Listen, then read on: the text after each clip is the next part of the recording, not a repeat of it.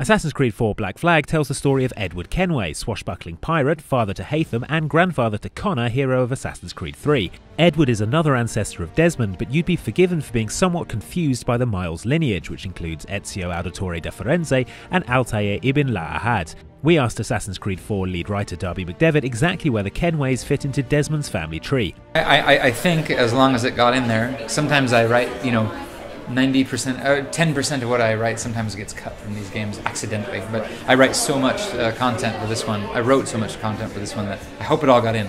But I do, if you explore, I definitively answer who's on what side. But I won't spoil it now because that's the fun of. But yes, the key to understanding it though is that the Ezio line, the Altair line, and the Kenway line are all separate branches that converge on Desmond. Because we wanted to make Desmond back in those days. We wanted to make him, have a surplus of first civ genes, taken individually. Or the Kenways, the Auditore and the Altair line, they all have some, but it all comes together in Desmond very nicely. Now that we've gone into this, now that we've hinted at this surrogate genetic memory, we can kind of open it up to anything now. I wanted to design the Black Flag was very much a transitional game from the first, story arc of Assassin's Creed, the Desmond story. We wanted to use this game to say goodbye to Desmond, kind of an epilogue to Desmond's story, a eulogy, if you will, while we fade in a new chapter. So people who actually miss Desmond will get actually a lot of Desmond content in this, but in unique ways. And we're going to see where you're going to be taking the franchise forward. We'll probably hint at things, but we'll hint in a frustrating way. We'll give you more hints than you could possibly use. So, some clues about where we'll be going next, but for the time being we're going to be pirates on the high seas. So, was being a pirate something the team had wanted to do for a while, or did it stem from the impressive naval combat sequences created for Assassin's Creed III? It was a combination of, when I was working on Revelations, we were already seeing AC3's naval combat come in. Singapore made it, and they made very quick progress very early, and we loved it, and we thought, oh God, could you imagine an open world game on the high seas? And around that same time, because we knew we were doing Haytham and Edward, we thought, why don't we do a family saga rather than see Ezio grow up, one man grow up? Why don't we tell the story of a family? And those gradually come together. We're like, hey, look, if we just go back 30 years from the start of AC3, we're in the golden age of piracy with Blackbeard right there. Yeah. And so it just kind of was a low-hanging fruit, and we picked it. And the other thing we wanted to do was, we'd had a couple games now where Ezio and Connor both are propelled by personal tragedy into the assassins. They don't really question the assassin's goals, or they're just like, that sounds good to me, I have an affinity with that, let's go for it.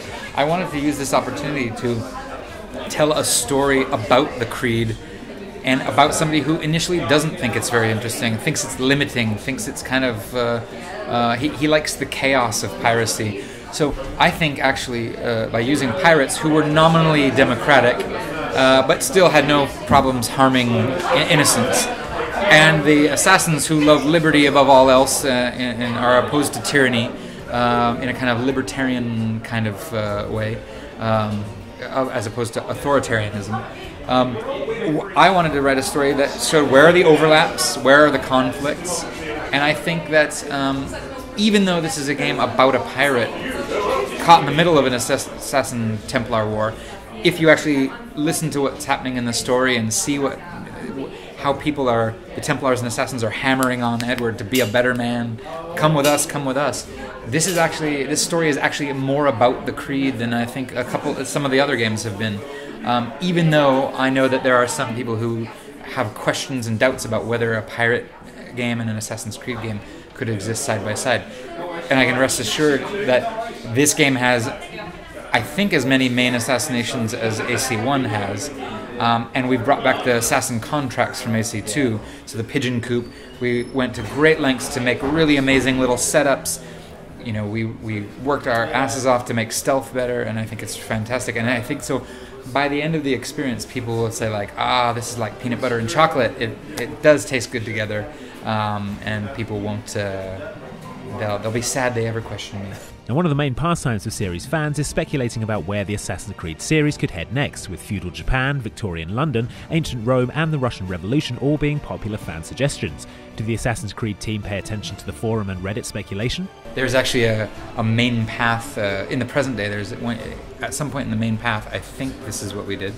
It's there. I'm 90% sure it's in the main path. It might be extra content though.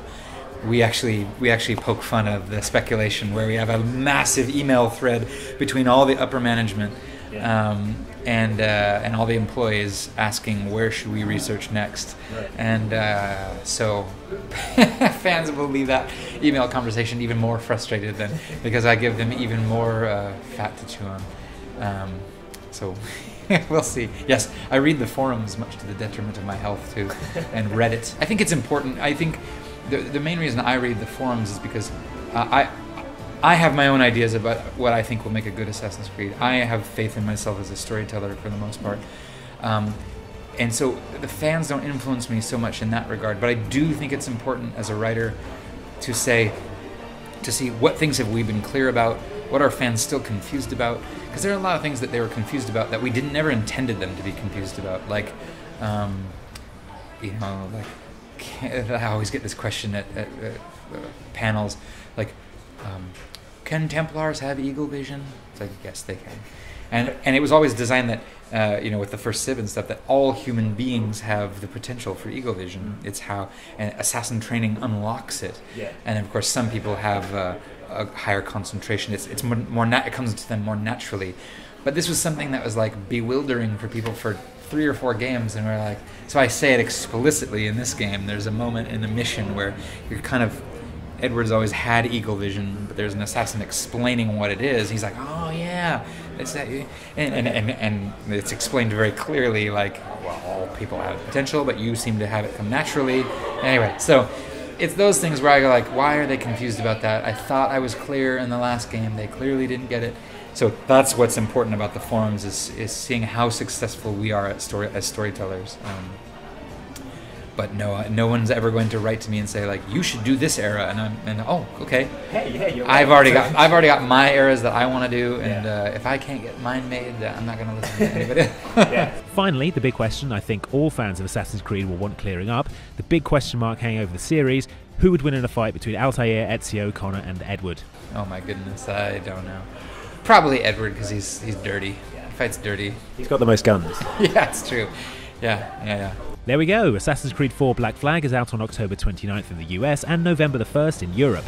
For more, hit the link on screen to find out more about Abstergo Entertainment, Animus Omega, and exactly what is going on in the game's modern day sections now that we're no longer playing as Desmond Miles. Thanks for watching.